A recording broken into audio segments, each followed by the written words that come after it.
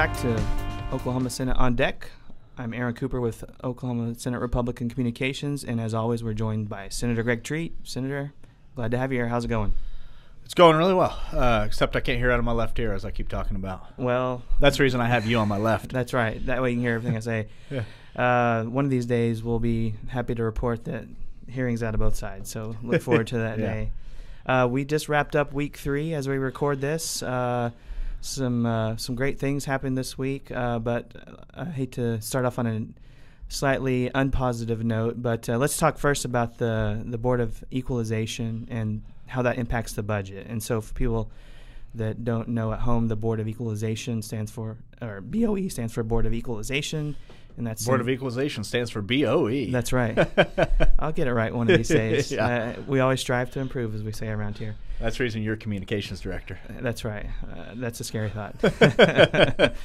No, but that's the group of people, statewide elected officials that meet and they certify how much revenue the state has to spend, and that's the number that we got this week that the legislature used to write the budget. So tell us a little bit about what they reported and what that may mean for the budget moving forward. Yeah, as some may recall, back in December they had a preliminary estimate of revenues, but the revenue estimate that we use to set the budget is this February estimate that just happened this week. Right. We're recording this on Friday, and it happened earlier this week. Right. Showed us $85.5 million down off of what we had to spend last year. That sounds like a big number, but the total amount of money we're talking about in the budget is around $7 billion roughly on the appropriated. And then I've come down as much as $1.3 billion down. That was not a fun experience. Right, since you've been in the legislature. I don't want to gloss over it. 85.5 is concerning because that means people have lost jobs. They're not spending money in the economy. So it is a real concern that I have, that all legislators have. But we also had about $150 million thereabouts of one-time spending last year. So we're still in good shape. We've got about $2 billion in savings, including the $200 million we set aside atop what we had to do last year. That has proven to be wiser and wiser as the days goes on, what the Senate and the House and the governor did last year, saving back money. Absolutely. And I have to give the governor a lot of credit. He's pushing for it from the very beginning, and we locked arms on that, and I'm glad we did. We took a lot of flack for that. Right. A lot of people were saying, yeah, you could have spent that $200 million here, there, elsewhere. And they're all worthwhile projects, but you've got to be responsible fiscally, and I'm glad that we didn't take the bait last year. Right, and like you said, you've been here as a legislator during times when we were short $1.3 billion, $700 million, not $85 million. All large numbers, but you got to get a sense of that. And for a quick shout-out to another product we do here in Senate Communications, Budget Breakdown with Senator Roger Thompson, our appropriations chair. We've talked about one-time spending and what that means and the flexibility that it could provide as we write next year's budget with this shortfall coming. Yeah, and Senator Thompson does an excellent job on that. I encourage everyone to listen to that to get a deeper dive on our appropriations process. And speaking of Senator Thompson, he and the budget chairs and the Senate subcommittee appropriations chairs have been working nonstop. They meet once a week during session. They're meeting constantly with agencies, digging down, really getting in a sense for what those priorities are and helping inform. And their work didn't start 2.5 weeks ago when session started. Their work really started after we passed last year's budget. They started working. So the budget we're currently funding government on is the 2020 fiscal year 2020. Right. The budget we're working on through legislative process right now is fiscal year 2021, which will start July 1. Honestly, after FY20 budget was passed, they started working on FY21 already. The work goes on nonstop around here from every member of the Senate and the staff. We may not be in session passing bills, but we're always doing our research. We're meeting with the agencies and tackling these weighty issues we talk about here at the Capitol. And the vast majority of our time spent talking on budget. Right, because that's, like you always remind everyone, that's our number one charge from the Constitution is to write a balanced budget every year. Yeah, it doesn't get as much ink in the papers or virtual ink online, but it's extremely important. It's what we focus the vast majority of our time on. Another important thing we do in the Senate, and this week Senator Treat had a couple of bills pass out of committee. The committee process is well underway. We've got one more week of committee work here in the Senate. You had a couple of bills passed this week, one in the Transportation Committee, one in the General Government Committee. Let's talk first about the bill in the Transportation Committee. It's something you're working on closely with the governor. Tell us a little bit about that. Yeah, actually both bills that I passed last week are ideas that the governor and I are working together on. The first one that you asked me to talk about on transportation is simply putting the Turnpike Authority under the Department of Transportation. They have very similar missions, similar funding mechanisms. Right. We have to be careful when we do it, though, because we can't jeopardize the bonding capacity of Turnpike Authority. And so it's a procedural move, but it's an important procedural move. I took the title off of that bill because it's truly a work in progress, and I hope we can get it done. They already have a lot of shared services agreements between the two agencies. We can find some efficiencies, but more importantly, we can align missions and really think strategically for Oklahoma's transportation future if we have those two entities together. I think that's important, and the transportation infrastructure is so important to public safety, but also economic development. We talk about that a lot here at the Capitol, and it makes sense as a taxpayer driving down the road to align those priorities and the mission. And a salt truck on the turnpike seems to work just as well as a salt truck on the interstate. So seeing those shared agreements looks like something exciting moving forward. Well, I think it's going to be big, but we've got to get it right. Yeah. The reason I took the title off, again, procedural, but it just keeps it from going into law until we restore that title. We have to make sure we get the bonding part right, and I'm working extremely hard with everyone in the transportation industry and agencies to make sure that we get it right. We'll have an update as that bill moves forward.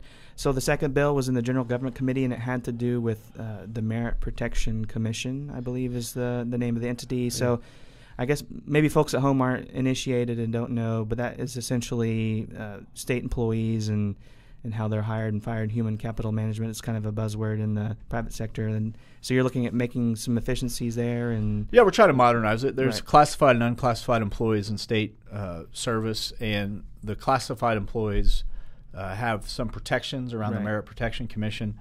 We're not trying to erode any of those protections, but we're trying to modernize how we hire and fire in the state of Oklahoma, how we deal with personnel issues, but make sure that the worker is still protected. So I have not had meetings with OPEA yet, the association that represents public employees, but I plan on doing that in the short order.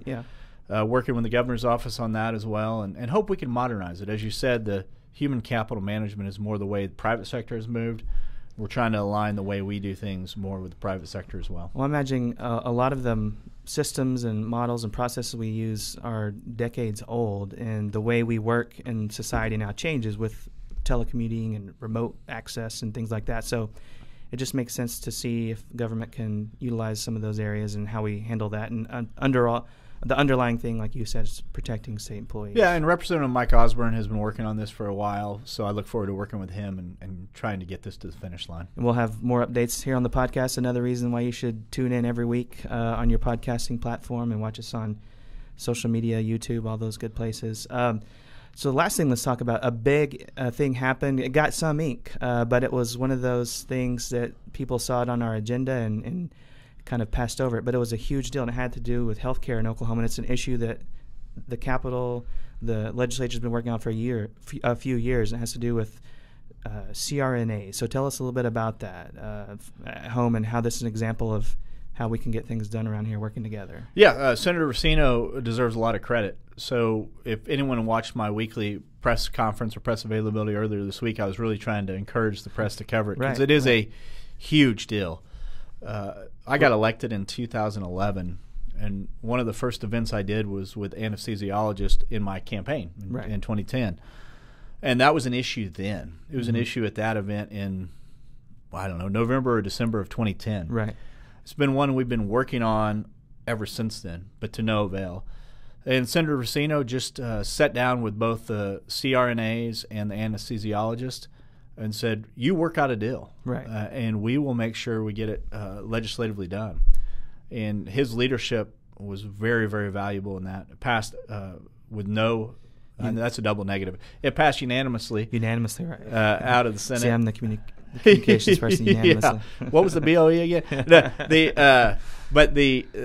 It's a huge issue. It deals with scope of practice. That's kind of a buzzword, and sometimes it really gets really emotional when people talk about that because it's people's livelihood and their jobs. But it's also about access to quality health care. That's a big deal in rural Oklahoma. It's huge. It's huge. But it's not just rural Oklahoma. Yeah, you're right. You go to McBride or any place around here where there's a surgery center, and CRNAs are working alongside anesthesiologists and surgeons. And we needed to make sure that we protected the medical field, but also provided greater access and latitude, and that bill achieved that. Yeah. Now, it's not done yet. It went out of the House, the Senate unanimously. Right. Now it's on to the House. Hopefully it will see the same results there. We'll have more updates as that bill moves along. And while we're talking about healthcare, that's a big topic. We've talked about it this year on every episode of the podcast. Just a quick update.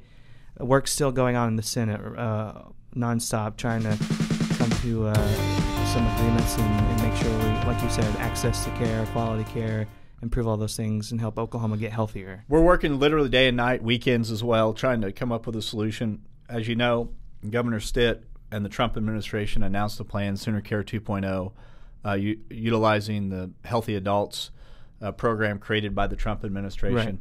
So we're working closely with CMS, with the Trump administration, with Governor Stitt, and with our House counterparts, trying to come up with a solution that is unique to Oklahoma and fits our unique needs and gives us flexibility going forward. I think that in the coming week, not weeks, but in the coming week, we'll have a huge announcement on that, I hope, and hope we can talk about it here next podcast. But it's all about expanding access, trying to make sure that we, in rural Oklahoma, but also underserved urban areas, Right.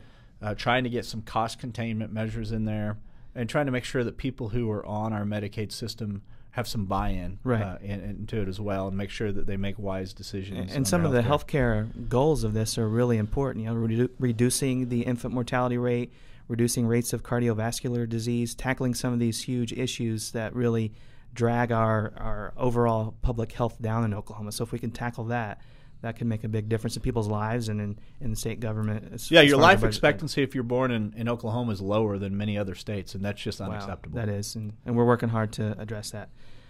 Well, we know you're busy, and we appreciate you stopping by the podcast. You heard it from him. We hope to have an announcement soon, so please tune in to the podcast, and we'll have more details hopefully about that. Next time, you can always find us on Google Play Music, Apple Podcasting, Spotify, on our YouTube channel, on Facebook, and other social media. Please give us a like, subscribe. Let us know in the comments what you think, what topics you want us to address. Senator Treat, any last words for us? Yeah, don't you normally tell them to email us too, like ondeck@oksenate.gov or That's right. Email us yeah. on deck at oksenate.gov if you want to reach us directly here at the podcast and let us know. What's BOE stand for again? BOE, Board of Equalization. There you I got it. There you go. Thanks for joining us here on Oklahoma Senate on Deck. We'll see you next time.